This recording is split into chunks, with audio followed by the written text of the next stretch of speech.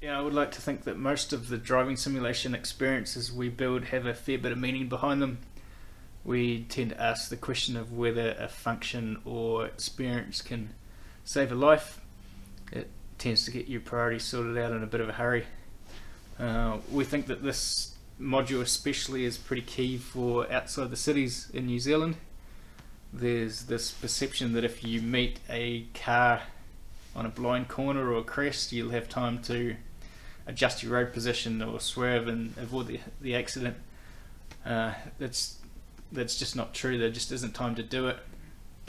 This module is about communicating the importance of road position on blind crests and blind corners, and it seems pretty effective. I can't drive a car on a gravel road at the moment without expecting an orange car to come around the corner or across the top of the hill at the worst moment.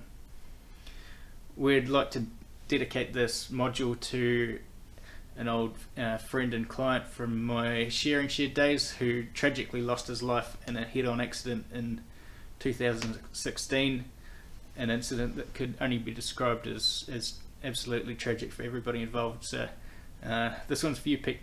Cheers.